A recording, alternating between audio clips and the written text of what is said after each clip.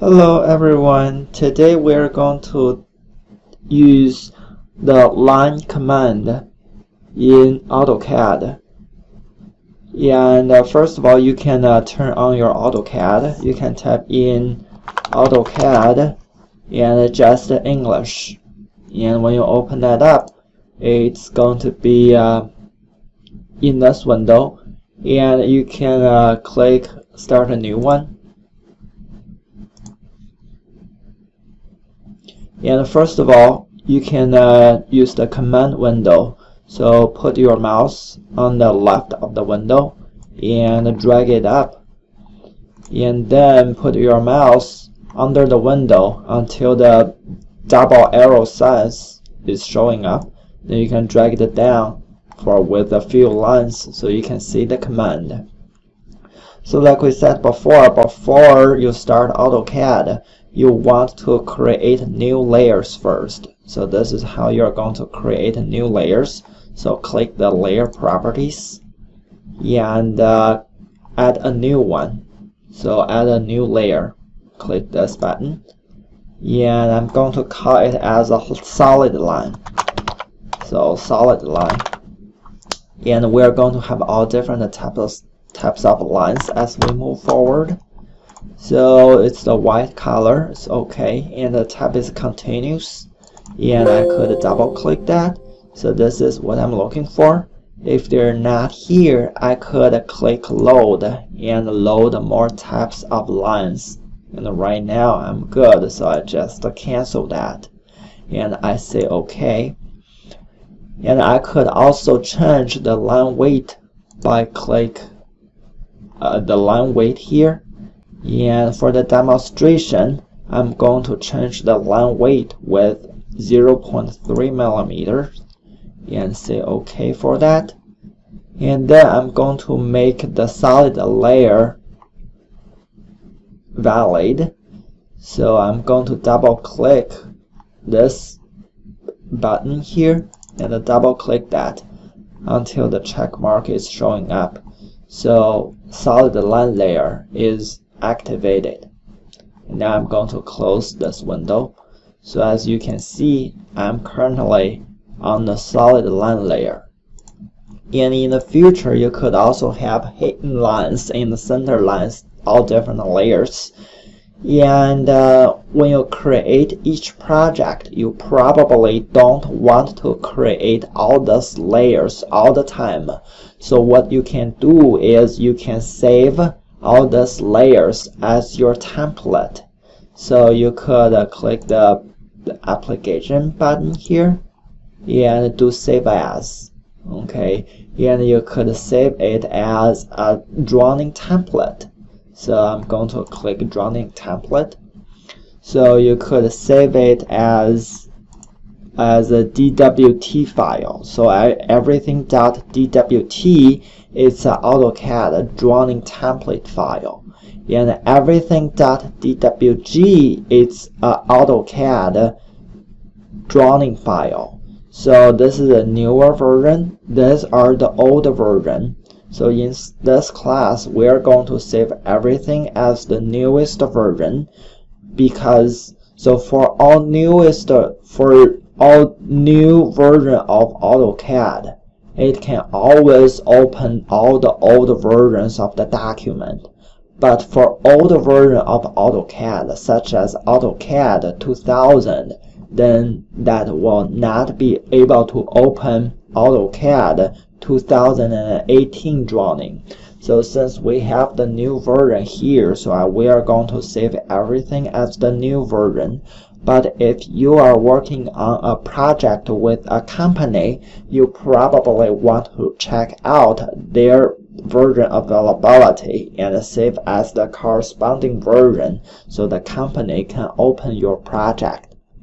So we are going to save as a template first, because we're trying to keep our template, so we don't need to create all layers all the time. Then you can save the template.dwt with your last name and find a directory that you can find So I'm going to put it under my directory, and you can find it yours as well, and save it. Then say OK for that. Then I'm going to close AutoCAD and reopen it and find my templates. So tap AutoCAD English.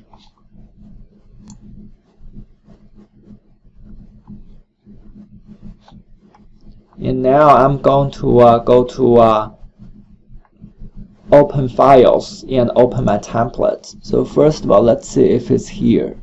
Yeah, if it's not here, then I'm going to click Open Files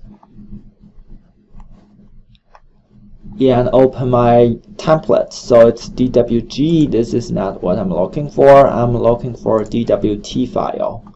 So brought me back. So I would have to go back to the directory again. So this is the templates that I saved. Then I open that. So this is my drawing templates.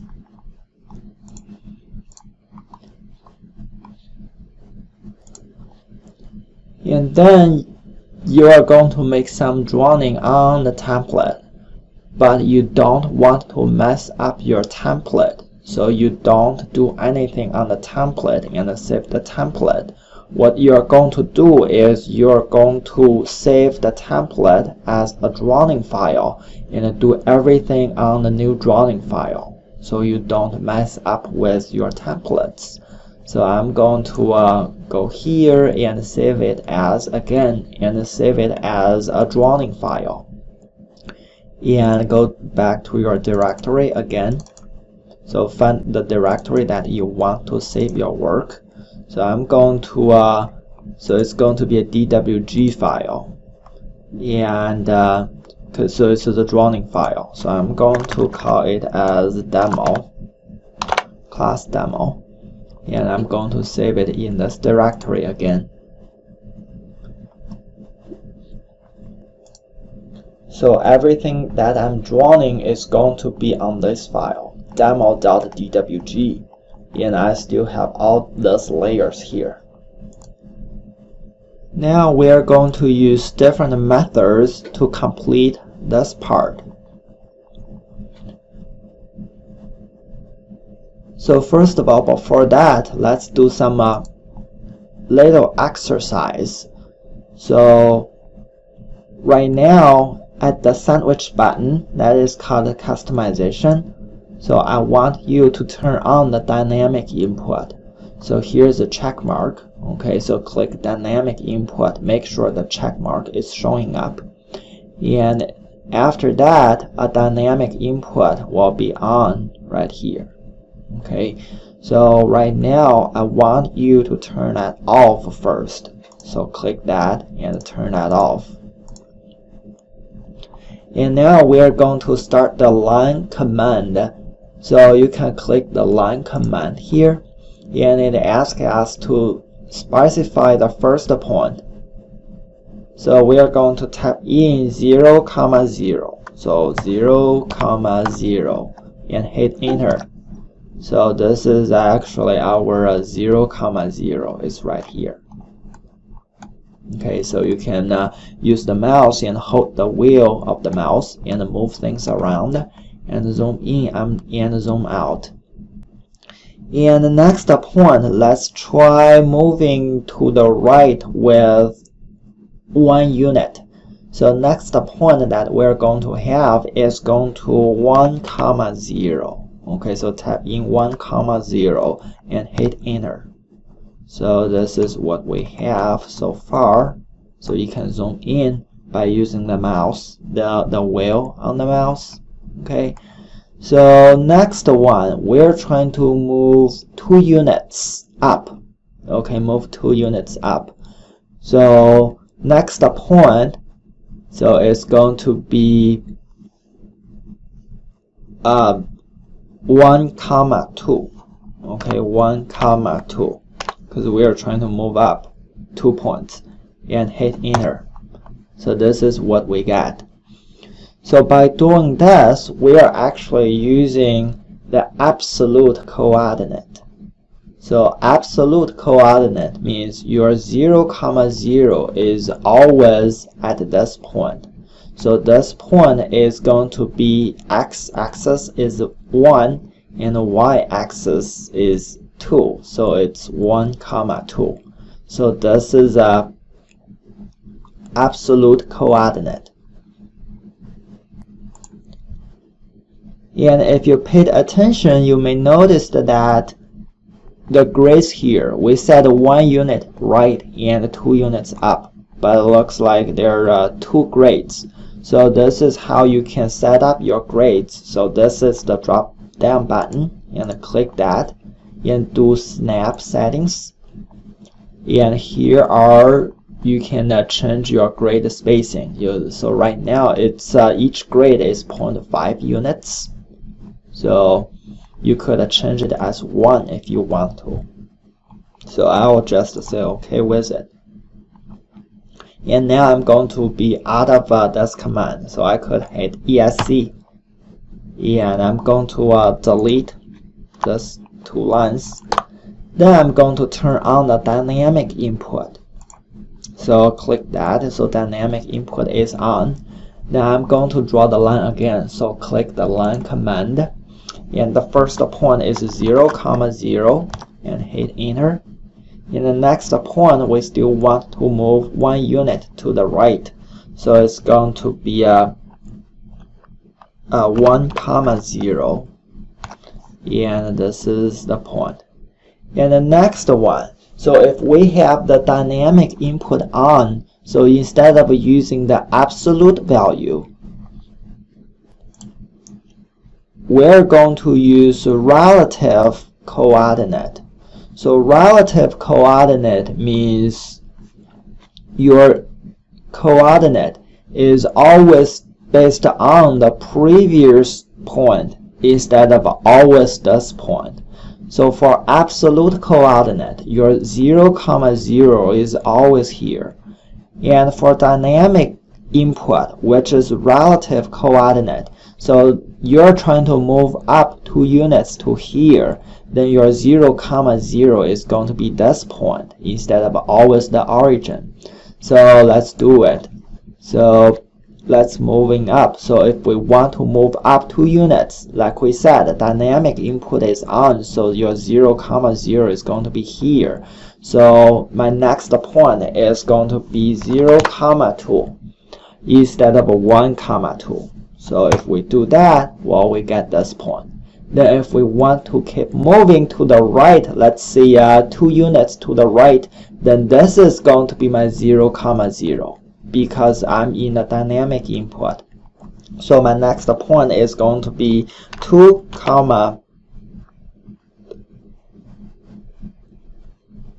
0 and do enter. So this is how it works. And now I'm going to be out of the line command and I hit the ESC key. So you may realize that I made the layer thicker before, but it's actually not showing up. So the reason of that, so it was 0.3. So the reason of that is I haven't turned it on yet. So I'm going to go to the sandwich button again and check the line weight here. So after you check that, a new button will show up here. So I'm going to click that on. So I'm going to click it on. So this is the line weight they are going to show up. Now I'm going to delete everything. So I'm going to click the place about here. Click it once and drag it up, and click the upper left another time, so everything got selected, and hit the delete key. So now let's try practice. Make this part with both methods we just said. So first of all, we are going to use the absolute coordinate. So if we do, then this point is going to be 8 minus 2.5, it's 5.5. So this point is going to be 5.5, 0. and this point is going to be 5.5 comma 2.5, and this point is going to be 8 comma 2.5, because your 0 comma 0 is always here. So let's do this part. So let's go back to AutoCAD. So I click line command. So the first point 0 comma 0, and my next point is going to be 5.5. Oh, I still had the dynamic input on. I'm going to be out of here and turn off the dynamic input. So I'm in the absolute coordinate. So start over. So line command. First point 0 comma 0, and the next point 5.5 comma 0.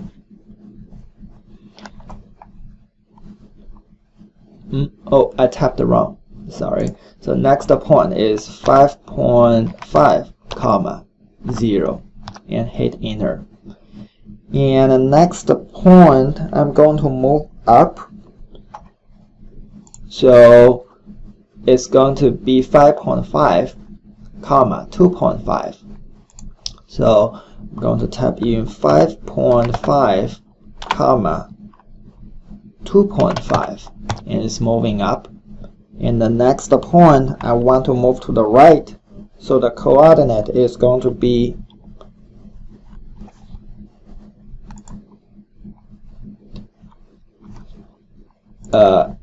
8 comma 2.5,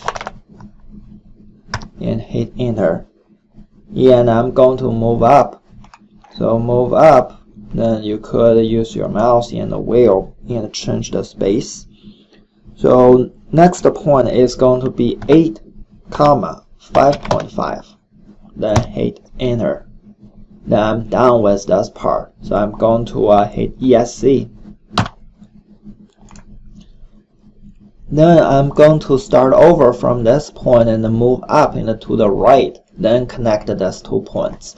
So if I'm still under the absolute coordinate, so this point is going to be 0 comma 6.5, and this point is going to be 6.5 comma 6.5. So let's do that. So I'll go back to line command. The first point 0 comma 0, and the next point is 0 comma 6.5, and the next point is going to be 6.5 comma 6.5. Then hit enter. Now I'm going to connect these 2 points and hit ESC key. So this is my part, and I can save my part. Okay, since we already recreated the demo. Okay, so this is what I got. Okay, I saved this part. And now I'm going to delete this part, and I'm going to do the same thing with the relative coordinate. So if we do relative coordinate, then this is my 0 comma 0 at the beginning. For this point is going to be 5.5 comma 0. And if when I move up, so since I use the relative coordinate, so my origin is no longer here. So my 0 comma 0 is going to be here. So this point is going to be 0 comma 2.5, because the 0 comma 0 is here. Then I'm going to be here. And after this point, I want to move to the right. So my 0 comma 0 is going to be here. And the coordinate of this point is going to be 2.5 comma 0. And after this point I'm moving up, so my 0 comma 0 is going to be here, and my this point is going to be 0 comma 3, because this is 0, so 5.5 minus 2.5 is just 3. So let's try that. So in order to do that, I need to turn on the dynamic input first. So click that to have it on. So I'm going to go to line command, and start the first point. So it's 0, 0, and then move to the right. It's 5.5, 0, and then I'm moving up. So since 0, 0 is here, so my next point is going to be 0, 2.5. And to the right, so this is my 0, 0, it's right here. So I'm moving to the right, so it's going to be 2.5, 0. Then I'm moving up, which is 0, 3, and hit enter. So I completed this part, and I'm going to hit ESC, and I hit the line command again, and I'm going to start off here. So it's 0, 0, and I'm moving up, so it's 6.5, 0. Whoops, made a mistake. So I'm going to redo it.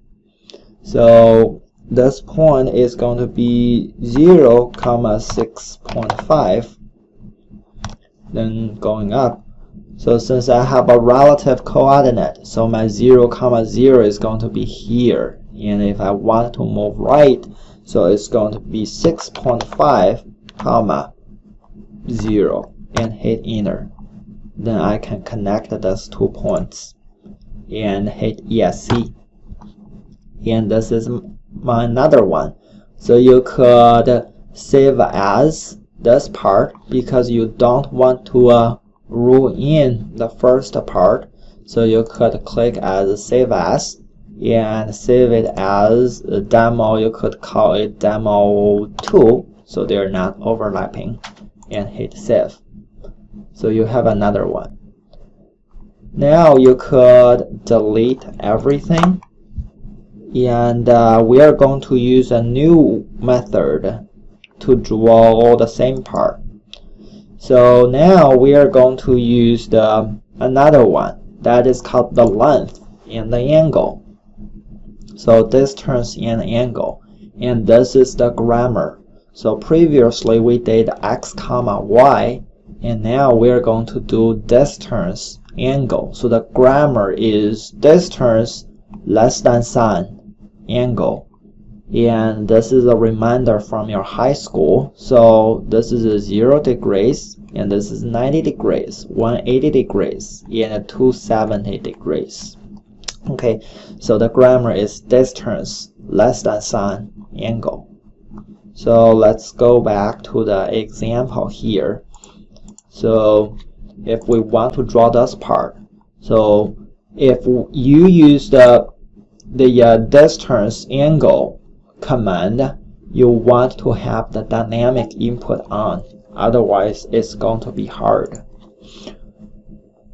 So for this point, this is 0, 0, and for this point I need the length. So the length is going to be 8 minus 2.5, which is 5.5, less than, so the angle is 0 because from here to here, so the angle is 0. Okay, and after this point I want to move up, so I need the distance, which is 2.5, and the less than sign, and the angle is going to be 90 degrees because it's moving up, so it's 90 degrees. Okay, and the point move to the right, so this is my 0, 0, and I want to move right, so the distance is 2.5 less than 0, and now I'm moving up, so it's 90 degrees again. So let's do it in this way. So start a line. So I'm going to start the first point, which is going to be 0, 0, and I want to move right. So the length is 5.5.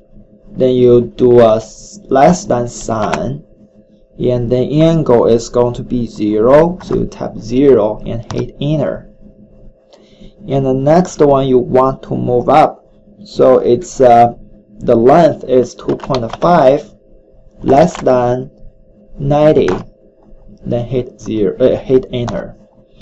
And then you want to move to the right, so the length is 2.5 and less than 0, and you want to move up. So the length is 5.5 minus 2.5, so it's 3 less than 90, and hit enter. Then hit ESC.